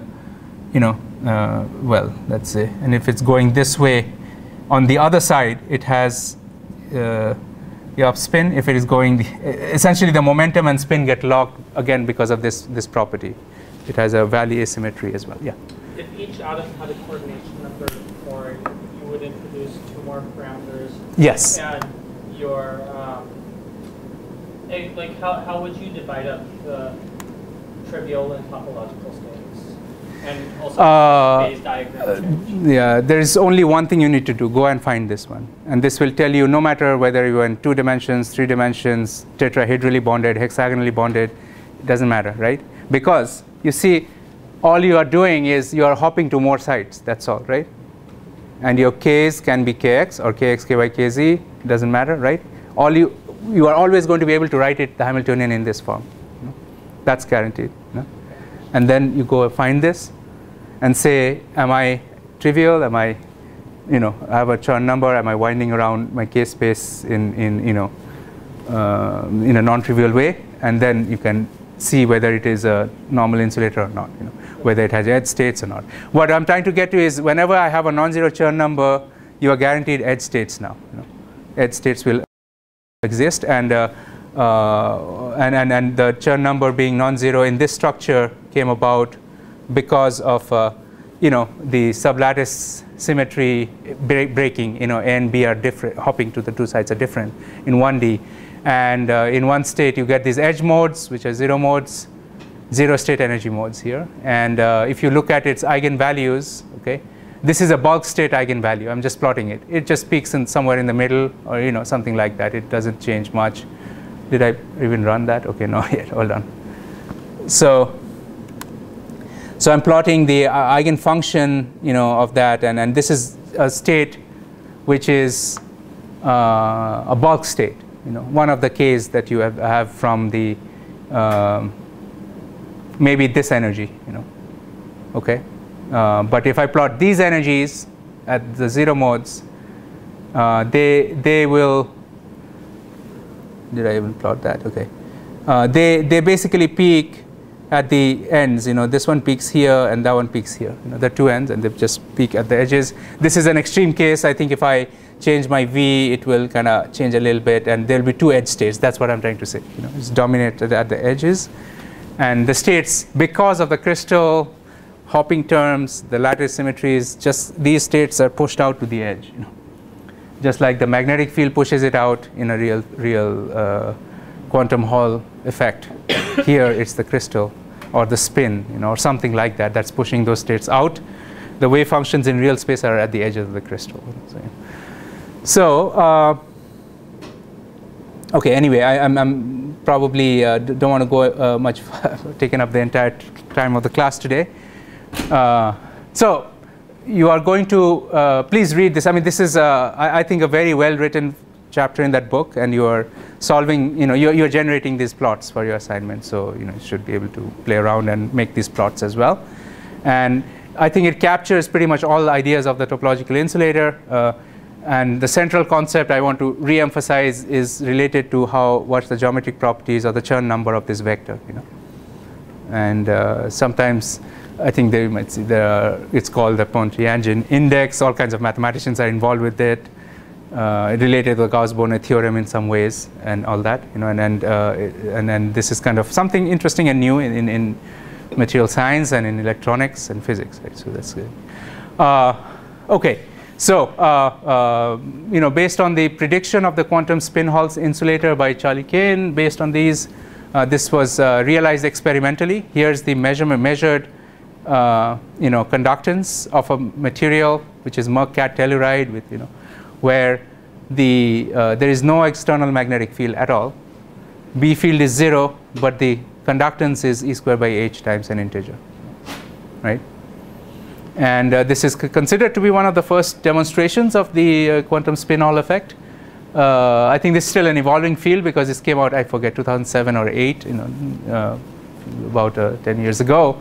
But a lot of you know, continuation of work. It happened at low temperatures and all that, but hopefully, you know, something of this sort can appear at room temperature, for example. And the last thing this is really the last slide, is you can extend it to 3 dimensions. And in 3 dimensions, something very interesting starts happening. These are called Weil semimetals. Again, this is even newer than the topological insulator, but it's the same family. It's exactly the same family. Here, you have, now if you think about it in 3 dimensions, you have 3-dimensional K space, Kx, Ky, Kz.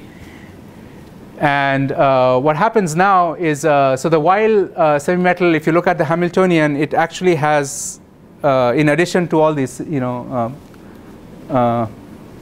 so the wave function also gets something called a chirality. You know, I'll just end it with some notation of chirality. It's just like the polarization of light. You know, if an electron is going that way, the wave function is, you know, rotating in this direction, for example. This is chirality. It is not spin. You know, it's just the chirality of the wave function. It's just like polarization of electromagnetic wave. You know.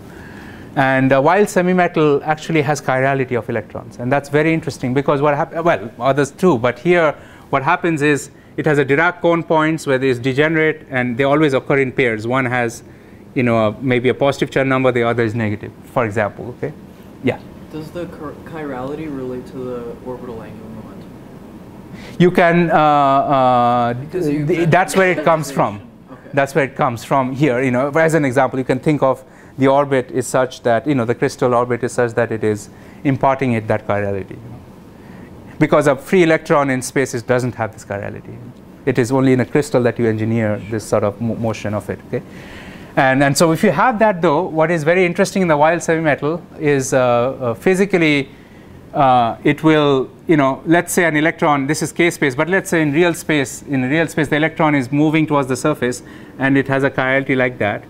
Now the chirality gets tied to the direction of K. You know, if it's going this way, it can go like that. If it's going that way, it must spin, you know, its chirality is opposite, which means if it hits the surface, it cannot reflect because the surface has no way for it to impart it a change in chirality. You know? So that's what will happen in a wild semi-metal. Here's the surface. And now the only way it can go now is it actually has to go on the surface. It cannot really reflect back, you know, in a wild semi-metal. And because the wave function kind of decays into the crystal, whereas on the surface it will go and it will physically go across an arc in the case space, and this is called the Fermi arc on the surface state. You know, it kind of, so physically in real space the electron will kind of spin around and then meet another state which is going with opposite chirality in the opposite k direction. And so physically the electron is going to kind of go around, come down, go around, come down, and it will do this sort of behavior. That's very interesting. This was predicted in 2011, 2012, and people are trying very hard to measure it now. But this is one of the newest things in topological insulators. And it, of course, requires very special crystalline symmetries, the choice of atoms, and all that business. But experimentally, this has been observed in RPES measurements where you're doing measurement of EK diagrams. But transport effects have not been measured yet in this. So it's still an open area. But essentially, the Hamiltonian of wild semi-metals is very similar to this Hamiltonian, except I think you can get by 2 by 2, but it's actually a 4 by 4, you know, because Dirac's original Hamiltonian is a 4 by 4 Hamiltonian, but it has the same sort of structure. You look for winding numbers and all that business, and in the end, the physical manifestation is something like this, you know? And so such materials can exist, and if it is possible theoretically, I think it should be possible experimentally, and people are trying to grow these crystals and measure them as well at this point in time. Yeah. Just backtracking to the picture of measuring the Turing number.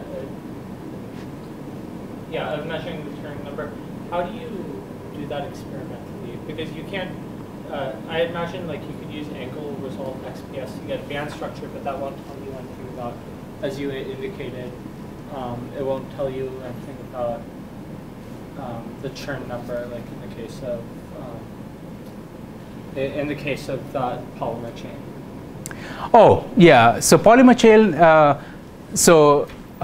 From the perspective of this class, I would say the most strongest proof of churn number measurement is the transport and the conductance quantization. Whatever sits in front of E squared by H is a churn number. Okay? Except transport requires very high quality of the crystal. I mean, basically, if you have a lot of it's very sensitive to many things.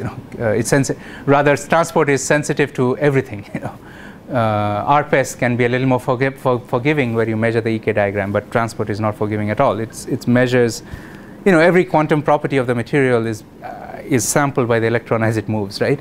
So experimentally, for example, I showed you a few examples of, as an example, quantum Hall is a direct measurement of churn number, right? The integer quantum Hall is direct measurement. It is very precisely quantized, measuring the churn number there. This is a quantum spin Hall, which is a measurement of the churn number again, right? Now, if you look at a polyacetylene, if you are doing STM measurements and you are imaging the wave function squared, I showed you an image of calculation of the wave functions. If you see that, well, for whatever reason, I have these edge states, right? And they have zero energy, whereas I'm looking at my bulk states, I'm tunneling into these states, I have zero energy, tunneling into those states, I have those energies. Do you know what I mean? Then you can say, well, it must have a churn number now, right? So there are all kinds of measurements you can use you can do the energy in a picture, or you can, because in STM you're doing spatially resolved measurement, right? This you will miss if you're just doing the bulk. If you're doing the bulk, you will get a energy separation, and you think, oh, it's an insulator, but you can't say whether it's a ordinary insulator or a topological insulator. For that, you have to go to the edge and find out what happened. Right? Transport already gives you that. Yeah. So, yeah. Sorry. I was going to ask.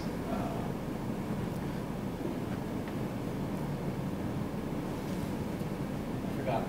No problem. Yeah. So think about it. If you have questions, yeah. I mean, what sort of materials are whales and metals, or at least postulated to be? Right. So actually, what is very kind of remarkable about these things is back in 1937, Cornelius Herring was a well-known, physicist. He had shown that if you have any 3D material, and you are able to write a two-band Hamiltonian like that, you can do that for any, any dimensions, as I mentioned, right? And whenever this goes to 0, you have degeneracies of bands, right? The bands touch, right? And let's say it touches like that. That's the point where h of k is 0, because that's the, the difference here is 2 times absolute value of h, right? So that's a degeneracy. And typically in a crystal, these degeneracies are avoided because there's level repulsion in quantum mechanics. Any sort of, even the smallest term that couples these two states, okay, psi 1, and any sort of perturbation term that couples the two will lead to an energy which will, if I have 2 states here, it will split by the perturbation. Right? And this is called avoided level crossing, and that's why we actually get band gaps and all that in the first place. Right? But it is possible in some crystals that you will have, every possible symmetry breaking you can, every possible situation you can create will still give you a 0 term here. So with that Herring, Cornelius Herring had identified long time ago, 1937. But those crystals were never realized. Why? Because what does that mean? It means that in every crystal, silicon, for example, you have these things as well. You look at silicon band structure, you'll see, somewhere in the K space there will be a, avoided level crossing like that. Okay, every crystal, you're kind of going to have those, and if you look at band diagram, you'll see it. There are crossings here, except, those things are, if they occur very far from where the Fermi level is, when all the electrons are, there's no action there. There's nothing to really see, right? So only in some crystals you have enough electrons that you fill it up, and you are at that point now, right? Those are the wild semimetals, where you can actually see things with transport and all that. Right? And these days, I mean, people have, by counting electrons and all that, identified a few, I forget, cadmium 3, arsenic 2, sodium 3, bismuth, all kinds of, I mean, there is a whole list of things people are doing. I think maybe Philip has a better list of things here. But anyway, yeah, there is a list of things, and a list of these elements. Basically, you want enough electrons to fill up up to this point. And the Fermi levels, Fermi energy should be close to that point. Then you see transport effects. If you are out here, you don't see it. So, so in other words, it doesn't have to be. Basically, you have to kind of match two things. You must have a wild crossing at a certain energy, and your it must be around the Fermi energy of the system. So that, and that limits the combinations of elements you can create it with. For example, yeah. What's the difference between the winding of the Majorana? Are they just two different ways of calculating the same thing? Yeah. So actually, the winding number I keep hearing is not the right terminology exactly, but the physical fact that the vector is wrapping around this surface, okay, that is the Chern number. How many times it wraps around the entire surface is exactly the Chern number. And it's sometimes called the index of. Anyway, these are just names, but physically, the integer that occurs is exactly how many times this H vector, if you're painting the surface with it, how many coats have you applied, over the entire surface. If you have missed any, then you don't have an integer Chern number. Of course, you can have. I already talked that I can have a half surface, and that is when you don't get, that's when you have a finite, integral of this very curvature. That's what in your assignment problem you have the anomalous Hall effect. That you explain with that picture. The quantize, whenever you have quantization, it must be wrapping around an integer number of times. That's where you get the integer. Yeah. Okay. My main suggestion for the last assignment is kind of pay attention to this idea. This is where the heart of the problem is. And everything you can kind of map it to this problem and then sketch these and kind of take it from there, because And it comes in many guises. You know, you can talk about time reversal symmetry, inversion symmetry, chirality, parity, all that stuff. But they're all buried here, and you can. To me, it's a little easier to go from here to the and understand what is inversion symmetry, what is all that stuff, than how does that influence this, than to kind of start from there and look at, you know, how would I build it, you know, to me. Yeah. But that's the game with the topological matter, and it's kind of an evolving subject, as I mentioned many times now. And now there's a whole you know, goal of people trying to classify electronic properties of materials based on, you know, this is the simplest phase diagram between, you know, trivial insulator, if you might, and a topological insulator. But then you can have different Chern classes. This has a Chern number of 1. You can have a Chern number of 2. You can have all these. And so now people are trying to develop what's called a periodic table for these materials, you know, because there are different classes of materials with different transport properties, quantum transport properties. But they are all topologically connected to each other, so they form one family. There's another family, so it's kind of a notion of a periodic table of these. So there are people trying to develop that stuff right now. So yeah. So luckily, most of the stuff that we talked about in the earlier part of the course, like silicon, gallium nitride, they're all this family, you know. And this is already very, very useful, as you know, right? So yeah. Okay. Yeah. This may be useful of this, but sure. What are the applications of topological insulators? What are the applications? So I'll answer it in 2 phases. One, the first phase of the application is that it really advances our understanding of what is possible, you know, in terms of electronic properties of materials. That's more of a fundamental answer, right? The immediate applications, as is being shown now, is at room temperature. You can apply spin orbit torque on a magnet.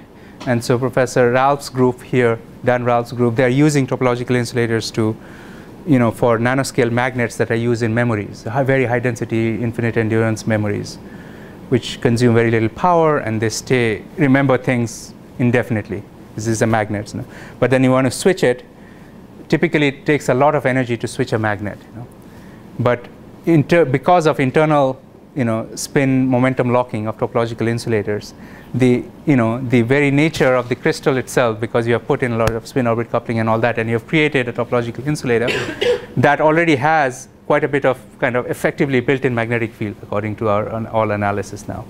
So as a result, you need much lower, you know, energy to switch a magnet, because it's already kind of sitting on the threshold at some point. So they're able to see that these materials at room temperature can interact and control magnetism in ways that were not possible before. So that's one first pass application of this, I would say, from a transport perspective. Obviously, there are a lot of other possibilities one can imagine, you know, inductors, you know, because if you have current flowing around a loop, that's a nice inductor. Typically, you cannot scale an inductor to very small sizes, but if it's, no matter what shape you make, it's always going to go around the edge, right? This is great, right? Because you don't have to geometrically make a loop anymore. It's just going to kind of do that. There are many things like that one can imagine. But I would really say that one of the big challenges in this field is, when we say that the bulk has a gap, it's insulating, and the edges have these edge states. You know, the bulk gaps typically are very small in these materials. So at room temperature, you start thermally kind of washing out everything, because the gap is so small that you thermally excite electrons from the lower to the upper energy level. And so you don't have that sort of protection to be able to see the topological edge states, because that's washed out by the bulk properties. You know?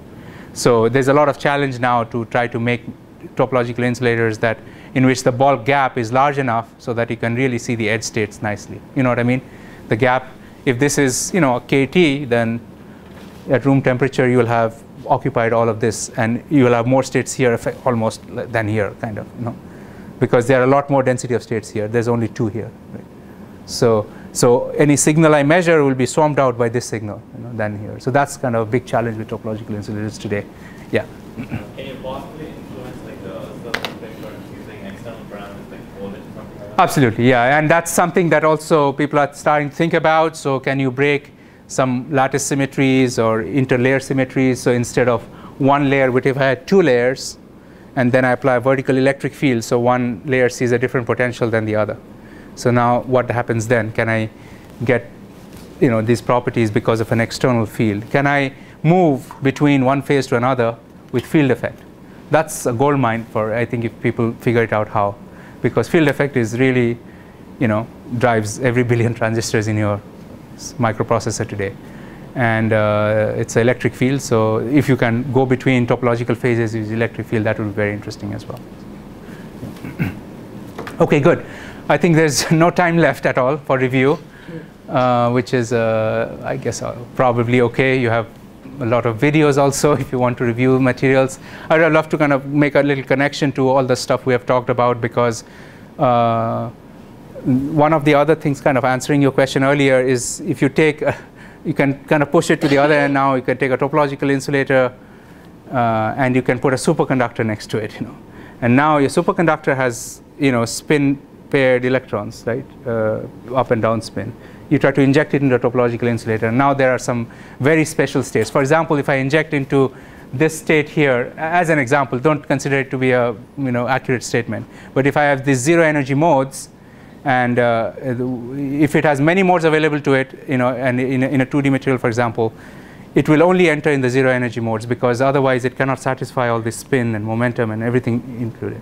So these are called zero energy modes, or called the Majorana fermions. It's the same thing. If you take a Cooper pair and you inject it into a topological insulator zero energy mode, that's a Majorana fermion state, for example. And that's a very interesting sort of transport, because they have, if you take a Majorana fermion and you kind of move it around the other Majorana fermion, once it will have a phase. If you go the other way around, it will have a different phase. So you can kind of braid them now, and then you can create this what's called topologically protected computation and all that. These are kind of thought about by people. They're conceived by people. But again, it will need a little while to realize all that stuff. But it's possible. It's definitely possible, and those are interesting things to look at in the future. Okay, so that's all. I think we can stop. We are already 2 hours into the class, and I generally, for a grad course, it's almost like 2001: Space Odyssey. We end at a point where everything is uncertain, right? But I think it's good, because I wanted to expose you to things that are, the state of the art, and where the thing is, and hopefully you're able to digest, because there's so much stuff that we covered in the class. I had to leave out a few things as well, but on the whole, I hope you are able to find some of these topics useful for your future, and if they're exciting. Many of them are really hot topics of research now, and some of them at least are bound to have some useful applications in the future that we talked about towards the very end of the course. Superconductors, semiconductors have already been very, very useful. So in superconductors, hopefully we find room temperature superconductivity. Of course, that's the big challenge. And in topological insulators, it's already finding some use, and I think that will increase. And semiconductors have gotten faster, smaller, better in every aspect, and they continue to. Band gaps are getting bigger, and you can get UV emission, larger and larger photon energies. So there's a lot to do still. And I think if you read the article, it's a good way to end this course. If you read the article on the Berry phase review article, the last sentence is a take on Feynman's statement on nanotechnology that there's plenty of room at the bottom. And what this article says is there's plenty of room in the momentum space, which is, I think you can see why, but it's actually true that, all these things were laying hidden under the nose of people who had discovered quantum and solid state, but never really found out. So that's the nature of science, and I think it's always fun to see how it has evolved. Yeah. What courses do you recommend would be good as like a continuation of at least some of the topics that were covered in this course? So if you are interested, for example, in superconductivity, there's a very nice course on correlated electron properties in physics that's taught by, I think, Seamus Davis and Katya Novak taught it last time. That's a very good course where it goes into those angles. I think Professor Dan Ralph teaches a solid-state physics course where he focuses also a bit on the spin aspect of story and spin transport and spin Hall effect and spin orbit trogs, right? Is that going on this semester? Yeah. Did he talk about those things? So that's another course where these topics would be covered. I'm thinking more along the transport, part of the story. And what other courses maybe you guys know in? If you want to learn some things that I left out, there's a mathematical techniques rather than physical, phenomena, like Green's functions and how do you use them for transport. There are very nice online lectures too from the Purdue NanoHub site by, Professor Supriyo Datta's lectures are very nice. There's a good book. I would say that that's also kind of a thing we had done last time, but this time I chose to focus a little bit on other things. Because that was a bit more on the technique side rather than physical, sort of thing. So yeah, those are the things I would mention. Probably I'm missing out quite a few others, but as far as transport-related courses, those are the ones which are related to this, what we talked about. Yeah. Okay. Okay, let's end it here. I think we are done enough. So yeah, all right, good. Thank you, guys. And I think there's some